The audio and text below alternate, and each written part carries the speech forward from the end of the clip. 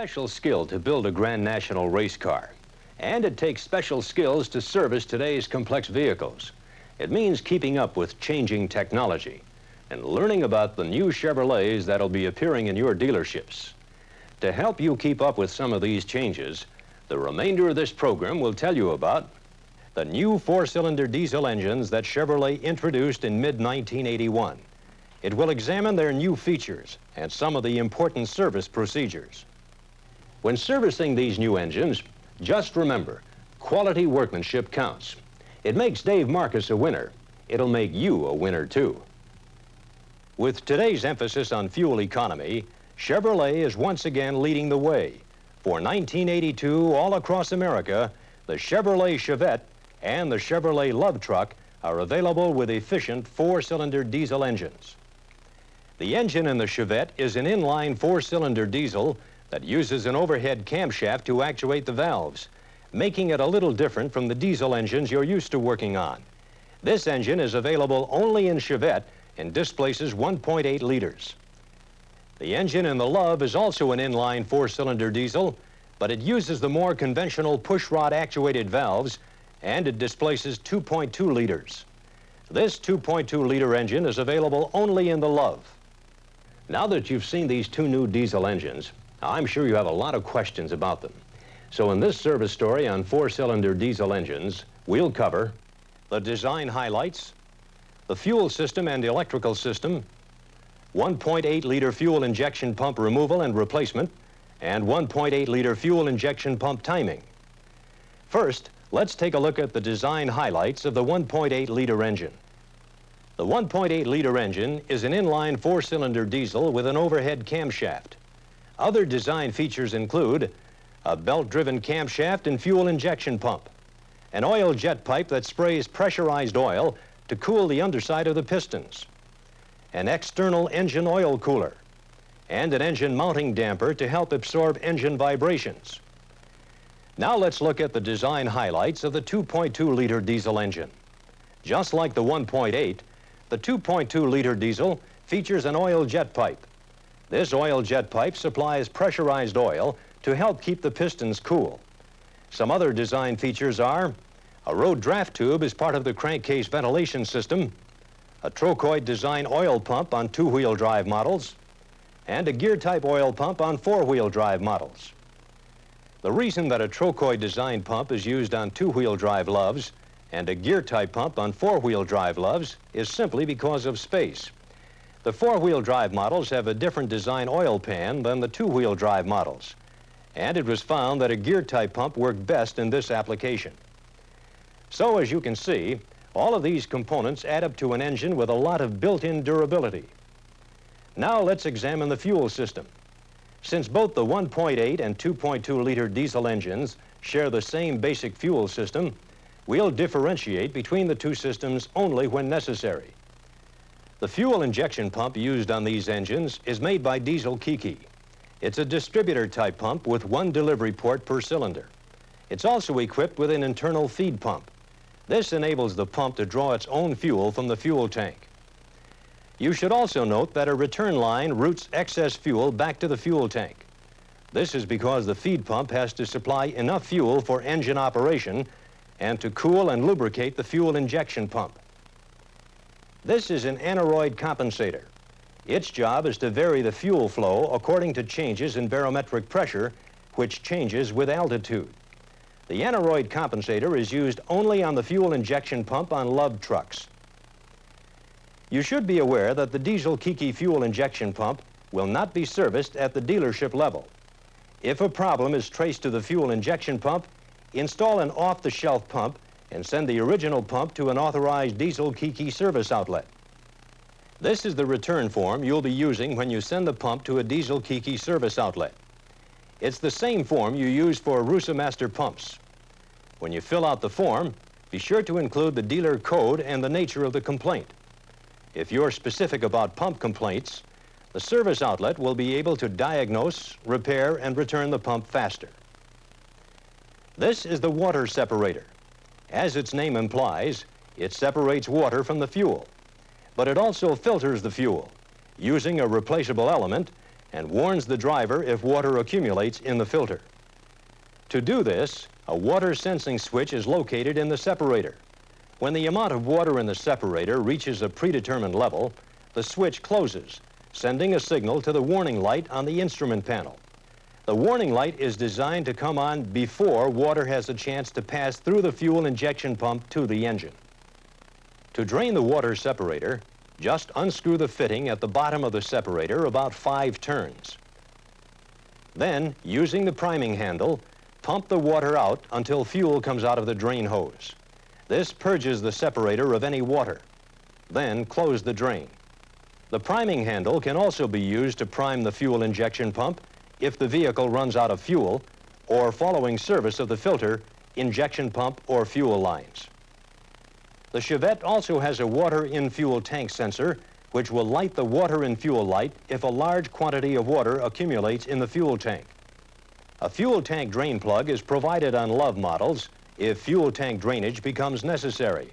On Chevette, you'll have to siphon out the old fuel and water through the fuel return pipe or remove the fuel tank to drain it.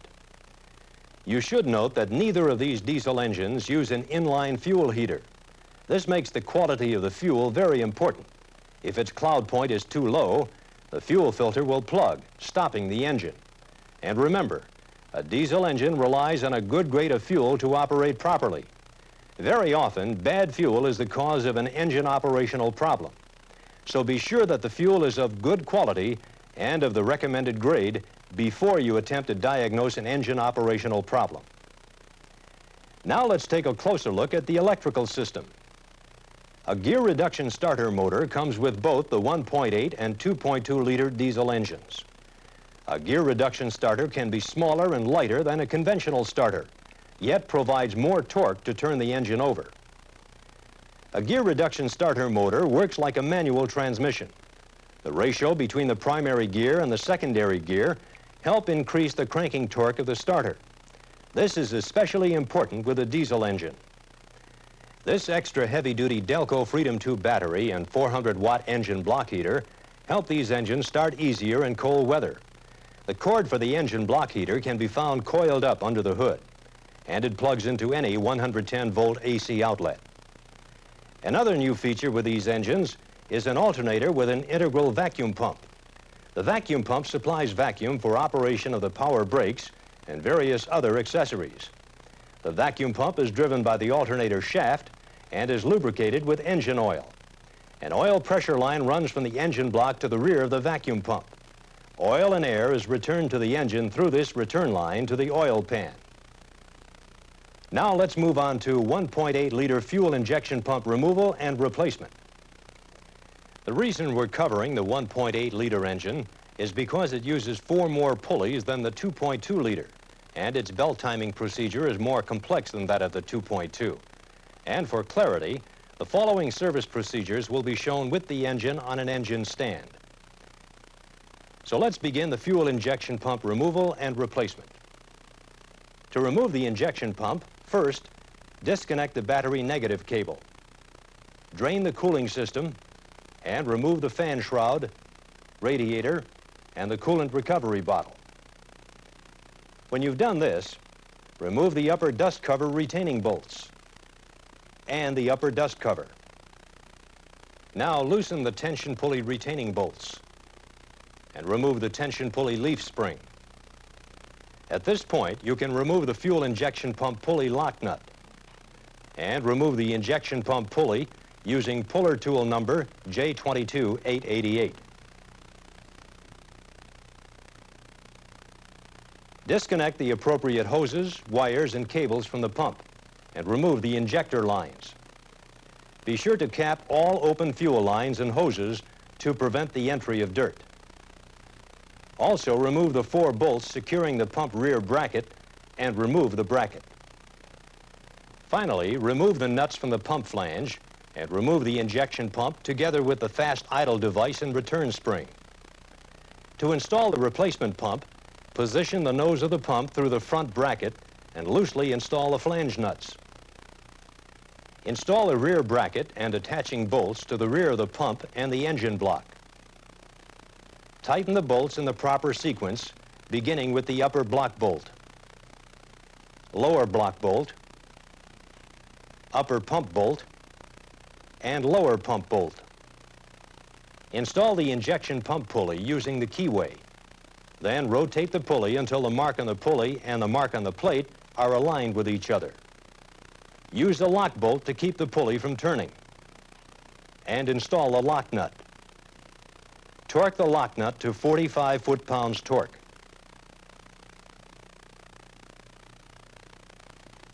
Now, remove the cam cover. At this point, make sure that the piston in cylinder number 1 is at TDC by checking that the timing mark on the crankshaft pulley aligns with the timing pointer on the bottom of the engine, and that both valves of cylinder number 1 are closed. Slide the camshaft fixing plate, tool number J29761, into the slot in the rear of the camshaft. The fixing plate indexes the camshaft and prevents it from rotating. This is very important, since the camshaft pulley doesn't use a keyway for indexing. Next, remove the camshaft pulley retaining bolt. And remove the camshaft pulley using puller tool number J22888.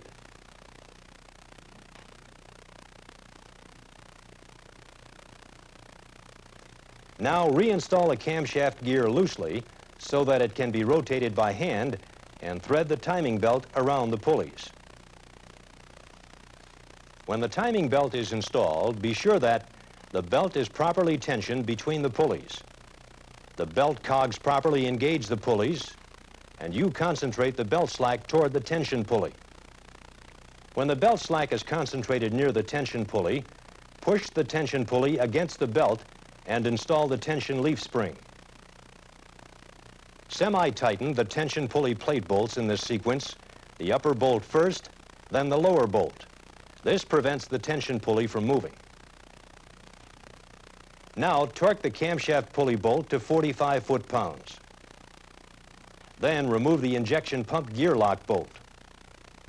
Remove the fixing plate from the rear of the camshaft. Check that the piston in cylinder number 1 is still at top dead center. Do not turn the crankshaft in an attempt to make an adjustment. And check that the mark on the injection pump pulley aligns with the mark on the injection pump plate. Position the fixing plate into the rear of the camshaft to be sure the camshaft is still properly indexed. It should fit in smoothly. Then remove the plate and install the cam cover. Loosen the tension pulley plate bolts and make sure that the belt slack is centered near the tensioner. Now tighten the bolts in this sequence: the upper plate bolt, the lower plate bolt, then the tension pulley bolt. Finally, check the belt tension midway between the camshaft and fuel injection pump pulleys with tension gauge tool number J29771. Tension should be between 46 and 63 foot-pounds. Now let's take a look at 1.8-liter fuel injection pump timing.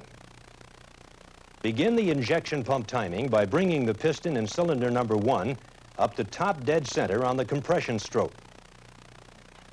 Remove the upper cover retaining bolts and remove the upper cover as was shown earlier. Also, check that the timing belt tension is between 46 and 63 foot-pounds. And check that the mark on the injection pump pulley aligns with the mark on the injection pump plate. Remove the cam cover. Then insert the fixing plate into the rear of the camshaft. It should fit in smoothly. Then remove the fixing plate. Remove the injection pump head screw and install dial indicator tool number J29763. Turn the crankshaft until the number 1 piston is between about 45 and 60 degrees before top dead center on the compression stroke. Set the dial indicator so you have at least 1 millimeter of preload, then calibrate the scale to 0. Turn the crankshaft slightly in both directions to be sure that the gauge is set to 0. If you take a close look at the damper pulley, you'll see a group of 4 notched lines. These are the lines you'll be using to set the fuel injection pump timing. Slowly turn the crankshaft in the normal direction of rotation until the 18-degree notch on the damper pulley, which is the center mark in the group of 3, aligns with the pointer.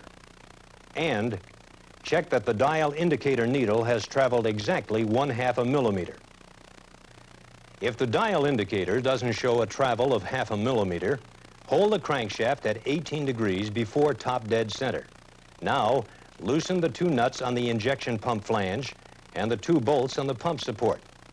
Move the injection pump to a point where the dial indicator gives a reading of 1/2 millimeter, and be sure to recheck the reading. Then tighten the 2 pump flange nuts and the 2 bolts on the pump support. This completes the fuel injection pump timing. Now you can remove the dial indicator and install the pump head screw using a new gasket. Finish the job by installing the cam cover, injection lines, upper dust cover, wires and hoses, coolant recovery bottle, radiator, fan shroud, and the battery negative cable. This completes our program on the 1.8 and 2.2-liter diesel engines. A good source of service information on these engines is available in the form of your service manual. Another good source of information is the reference booklet that comes with this program. It covers both the 1.8 and 2.2-liter diesel engines in detail and includes a section on diesel fuel. When you get a chance, take a good look at it. This is the ProTech Control Center. Good day.